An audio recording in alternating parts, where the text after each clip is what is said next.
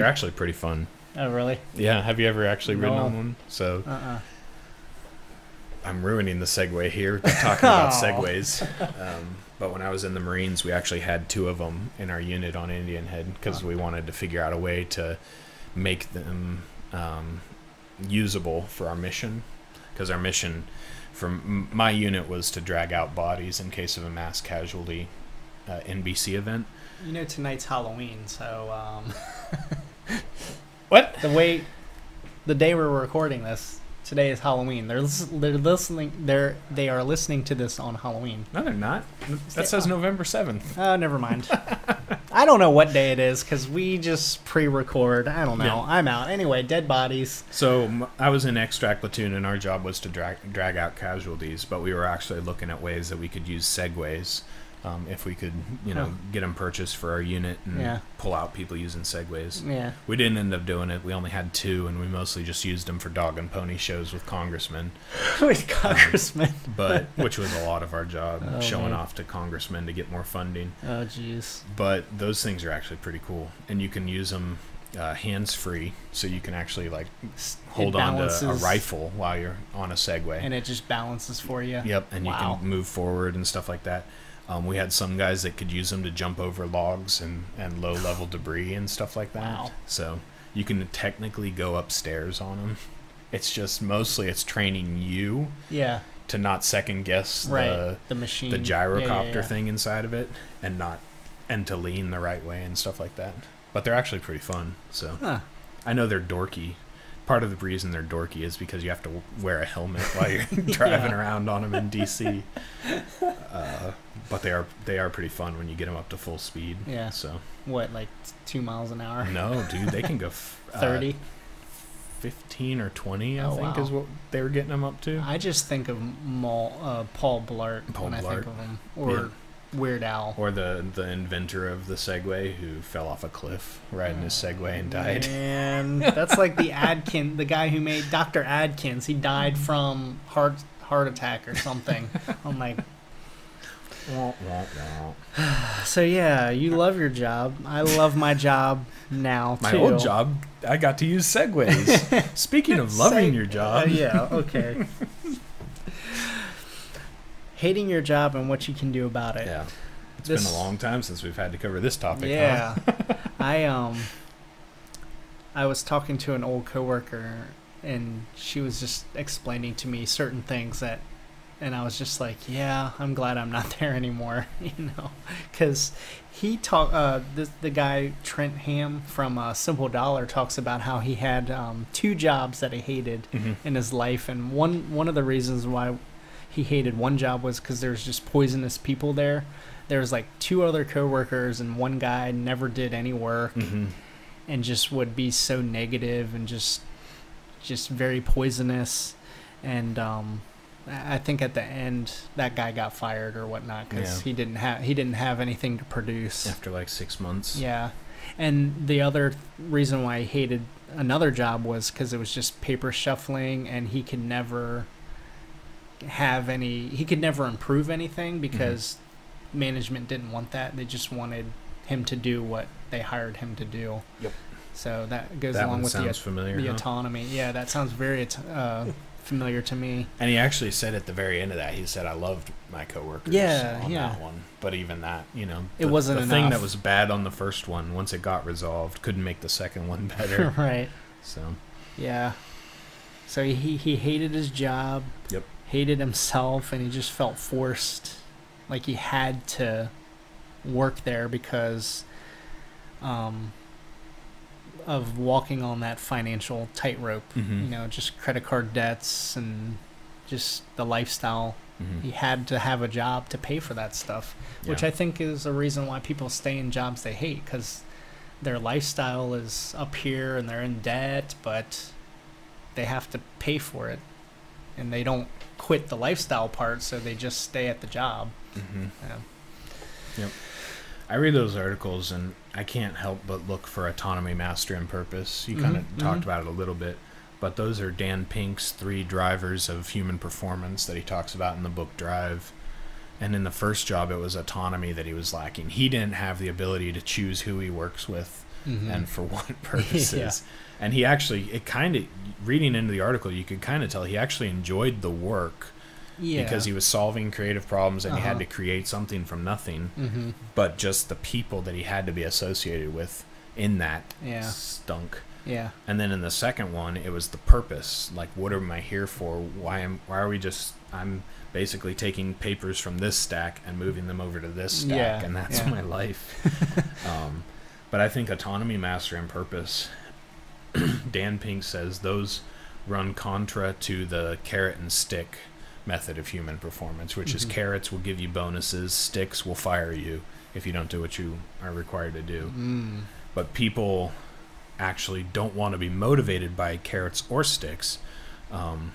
Somebody in a horrible job who gets a bonus, as someone at this table has done in the past, that doesn't last long because it's not ultimately what you're there for. I'm not here to get 2% extra per year. I'm here to do something that I don't absolutely hate and dread doing every single week. It's not the money, because certain people, they love doing charitable work and they don't get paid for it, but they love doing it because of the people that they're surrounded with. Yeah. You know? So it's Maslow's hierarchy of needs. Once you've got a basic subsistence covered, enough to pay bills and stuff like that, you want to look for something higher than that satisfies you. And so, you know, if I make $60,000 a year, or if I make $62,000 a year, it's not going to make a huge difference in my life. That $2,000 is going to get spread out to be like an extra, you know, 2 times eating out each month. But if I absolutely love what I do, then that 60 versus 62 is not going to be, you know, if I love what I do for 60 and this other place comes along and offers me a job that I don't love for 62 or even 80, or, you know, you wouldn't even think about it, leaving a place that you love working at. So, I had a few poisonous people at my last job. Like this one lady, oh my gosh, she was so negative. She'd be so critical over everything. And I started to understand how she would be too, because she would never talk to you outside of a meeting. She would just wait until a meeting and then just try to bring it up in front of everybody. Embarrass you. And then usually my supervisor would be like, "Oh yeah, that's a good point. Why don't you do that?" Like, she would never come to me. And one time I was like, I had like my laptop hooked up to the computer screen so everybody could see, and I was trying to do something in Excel, and she was like, "Somebody needs to show Charlie how to use a computer." I'm just like, that's not, no. It's just poisonous. Just like, Yep, I know. Have you ever worked with anybody like that? About 65 or 70 of our 103 episodes. Yes. Are you complaining about your situation and trying to figure out a way out of it? Yeah. So that's why I joke that it's been a while since we've done this episode. Because it seemed like last fall, that was all we did was talk about, I hate my job. I would just come home and just sulk. Janie got tired of listening to me every night. Yep. You know. Yeah, it sucks the life out of you and makes you not do anything else. Yeah. And now you've got tons of time and you're creative, and we're on video now. Yeah. So. Tons of time to have self-doubt about myself now. Sure. But that's all right. Lots of thinking time. Yeah. Way too much. That's why I watch so much TV. You'll figure it out. Anything to fill the void. Anything to quiet the voices in my head. Yeah. But yeah, a lot of people live on this financial tightrope, so they just feel stuck at that job they hate. And some people just do that their whole life, you know. And just, I think about that because I think the moment I just really had to do something about my previous job was my supervisor called me in and we revamped my resume. I remember. I was just like, I don't want this. He was I don't want to be positioned for higher responsibility here. And then I went to a job fair thing at another competing company, and I was just like, there's got to be more than this. I'm just going to be feeling like this in 2 years, you know? So I just had to just change. And one of the things that helped us out was we have no debt, just our house payment, and got the emergency fund. So I wouldn't have been able to do the daycare had we been $50,000-$60,000 in debt. Yeah, like we were. Yeah, the reasons why you can whittle away at those. So yeah, even for us, I was the sole income provider. Scared about health insurance, all the same excuses that I hear from everybody else, but all of those things are solvable. The problem is you've got problems that need to be solved before you can get to those. Yeah. And so you need to get away from living paycheck to paycheck. If you can't even survive a speed bump of a week without a paycheck, then don't quit your job. You're not there yet. Yeah. But these things can be solved. So let's get to the point where you could survive a week if your pay got bumped back a couple days. Let's get to the point where you could survive a month. Let's get to the point where you could survive 2 or 3 months. And then that just opens up the world of possibilities, because some people won't even change jobs from one well-paying job to another well-paying job because they can't cover the 2 or 3 week transition period between, here's my last paycheck here, and I'll get paid for these first 2 weeks at this other job in 2 weeks. So missing that gap kind of thing. Right. But like it's such a big inconvenience or something. Yeah, and that's called, the word for that is called switching costs, and that's what keeps people from doing basically everything. Yeah. And companies know that you don't want to switch. They know how much of a hassle it is to switch cell phone companies, so they try and make it even more of a hassle. Yeah. Or other ones will try to take away the hassle by paying all your fees and stuff like that. Right. But employers know it too. They know if they can keep you on there for 9 or 10 months, you're going to be there for 5 or 10 years after that point, because just the whole cost of meeting new employees or switching health insurance plans or the unknowns of going somewhere else are huge. Yeah. It'll keep you there locked in.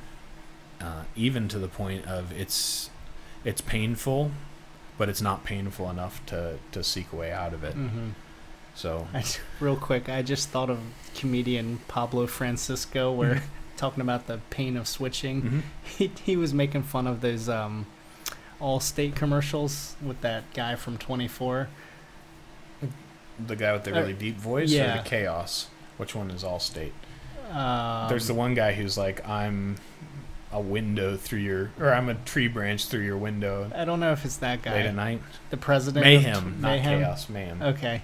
But he was like, at Allstate, we'll tell your old company to F off for you, just because they'll pay your fees or whatever. Yep. But yeah. So going back to the $60,000 versus $80,000 a year jobs, let's say you hate the job at 60 and somewhere else comes along that offers you 64, you probably won't take that one. Right. Because $4,000, even though it's a little bit more, isn't enough to break that switching cost pain. Yeah. Now, if somewhere came along, we've all got that point where it's like, oh, well, I wouldn't take 64, but 68, I'd be on board for that. Right. Some people would be like, I'd jump at 64 because the pain is so little that the switching costs don't matter at this point anymore. So other people are like, in our cases, I will take the jump from 64 to 40 because it's so worth it, or something like that. I'm feeling good too. Or 20 or 12 or something like that. Like at this point, it doesn't even matter. No, I just I'll want to figure that out eventually. Yeah. So. Yeah. But it does take work. It took me. I feel that I was lucky that it only took me a year to get to making more than I did as an employee. That's what I was going to ask you. You know how like you just broke ties like basically in one day with the previous it's called job. Getting fired. Okay, well, I was putting it lightly, but you get fired. Do you think that had to happen? Because if you put in a month or 2 weeks, do you think you would have settled back in and had a good day and then be like, well, I don't need to start my own company? I don't think that would have happened. That's what kept me somewhere for 5 years, was just good days and bad days. So I was at the same employer for 5 years. there were good days, there were bad days. A couple different times I looked at building something on the side. I looked at getting out of the profession entirely. Mm-hmm. I looked at doing something else within the profession. But it wasn't until I switched from that employer to another one that I was only at for 10 months. For me, that was my big switching cost moment. Okay. And that was a raise that took me from that employer, or from the old employer to the new one, is the promise of, making a couple extra hundred thousands, a couple extra thousands a year, broke that for me. But then getting there within the first 2 months of being at that employer, realizing it was no different than the one I left, that was where I was like, I need an exit. It's not going to be one employer versus another that's going to make the difference. Yeah. Now that they sped up my timeline because my goal was to stay there for another year and build something slowly. Mm-hmm. I talked about it. They heard about it. In a conversation over lunch, realized this was not where I was going to be long term, and they sped up my timeline to the end of tax season, so they kept me on for an extra 3 months instead of 11 that I was hoping for. Mm-hmm. And so that kind of forced me to get out, but I don't think I would have never left had that not happened, but I do think I would have been much slower and ended up with a lot lower results had I stuck around. Right. Because my goal was, as they recommend in this, build a side gig, something you're doing in the evenings. Yeah. And that was my goal, is build it up to the point after 11 months where it was ready to replace my income. But knowing me, not starving would have not motivated me as much as starving did. Right. So I was desperate and starving, and I got something going. Yeah. I probably, knowing me and planning on quitting in December, I probably wouldn't have started till like October.